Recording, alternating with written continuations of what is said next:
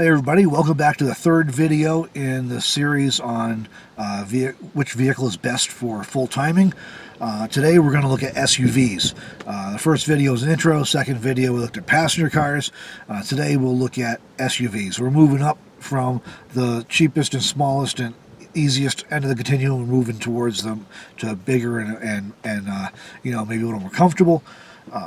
One of the best things about going with an SUV over, a passenger car or some vans is off-road capability. And I don't mean when I say that, crazy off-road in the mud and up the side of mountains and stuff. What I mean is that there's a lot of Forest Service or BLM roads that you may want to get on, and you find that a passenger car or a lot of vans or RVs are just too low, they don't have the ground clearance, or it's too muddy and you don't dare without four-wheel drive. So with a SUV, particularly with four-wheel drive, you can get to more places because you'll have, in most of them, you'll have four-wheel drive and better ground clearance. So your off-road capabilities is definitely one of the big selling points for SUVs in terms of trying to live in a vehicle and choosing it as a vehicle for full timing. Stealth in an SUV can be good as long as you're out of sight. People don't generally assume that someone's living in an SUV, so if you can control the condensation issues, you gotta keep your windows cracked, and if you can use tint and or blackout curtains to give yourself some privacy, you can be pretty stealthy in an SUV, as long as you don't have a lot of stuff outside making it look obvious. It just doesn't look like something somebody's living in. As far as space, you got more room than in a passenger car. Most of the time, there's exceptions. Some of them are pretty small. But in most SUVs, you'll probably end up with a little more room than in a passenger car. So that's good because, again, when you're full-time and everything you own is in the vehicle with you. Clothing, cooking equipment, food, water, and so on. So a little extra space comes in really handy. As far as comfort, it's going to be easier to make a decent bed up in most SUVs than it would be in a passenger car. So you get enough room to stretch out and make a bed, whether you just sleep on a floor on a mattress or whether you build in an actual bed with a platform, use a cot, whatever. It's going to be easier in most SUVs than in a car or something. So that does get you a little more room that way. That being said, there are some SUVs that are too short or too small, and you're not going to be able to do that unless you're less than average height. Something to think about. So as far as the downsides of SUVs, the bad parts, fuel efficiency in most of them is not going to be as good as in a car, so you're going to take a hit on that if that's a concern to you. I mean, if you're on a tight budget or if you plan on doing a lot of miles, that could be a big issue. There are some that do remarkably well, but that's not really the majority of SUVs. So you start getting into hybrids and stuff to get the better fuel efficiency, but then you're also newer, and that may be a problem depending on your budget. As far as the space in an SUV is better than a car, but it still is going to be limited compared to a lot of other vehicle options. So you really kind of have to be a minimalist still, and it may be difficult to get a decent comfort level and to get a decent bed in some of them. Again, it'll vary depending on the vehicle. Hygiene, like in a car, it can be challenging to deal with personal hygiene in an SUV because you just don't have that much space. So that can be a challenge for you. And as far as storage, it's basically a semi-finished blank shell, so you have to figure out storage. A combination of duffel bags and plastic boxes usually works pretty well.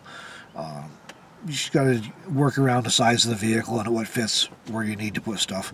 But if you use those kind of things, it can make the storage go a lot easier and help you stay organized. Because believe it or not, it really is possible to lose stuff in a space as small as a car or an SUV or a minivan.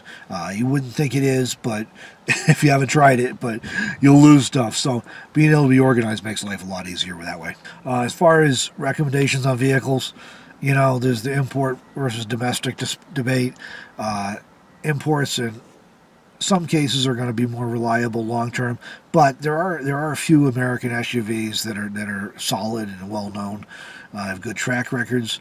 So basically, you're looking at a vehicle. You're going to be looking at a balance of the track record of that model vehicle as well as the fuel efficiency, see how that works out for you and what's important to you that way. Domestic vehicles will usually be easier to find parts for in remote areas where if you're doing boondocking, that can be an issue. I have had problems finding parts for import vehicles in remote areas of Montana or South Dakota, Wyoming, or what have you. That's something I've actually encountered. So, I mean, I've been able to get them eventually, but it took longer, and sometimes I had to pay extra to get things expedited when I broke down. So that is something to think about that way, depending on where you're planning on going. It is worth considering the size and design before you decide to commit on a SUV to live in.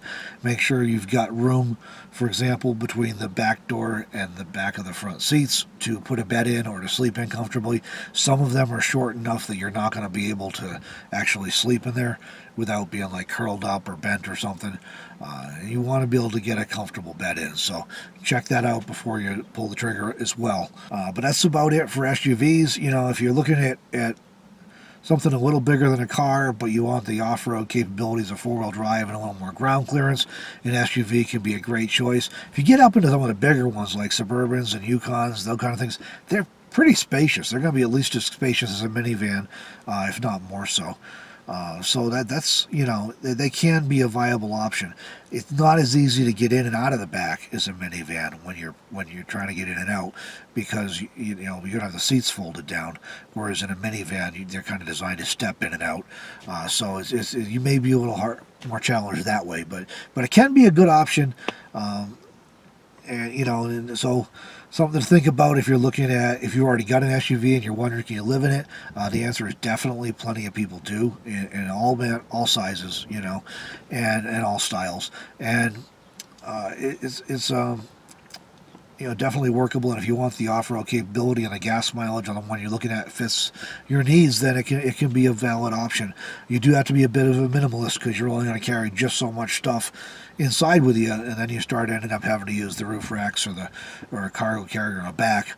But of course, if you start putting stuff on the roof, you limit your ability to put solar panels up there, which a lot of us rely on as well. So that's about it for SUVs. Thanks for watching. Hope this video gave you some things to consider that were helpful for, you know, about SUVs for full timing. And the next video we'll look at pickup trucks, both with a shell or a topper or cap, whatever you prefer to call it, and a camper, a pickup truck camper. So we'll look at that in the next video. So until then, we'll see. Thanks for watching, everybody.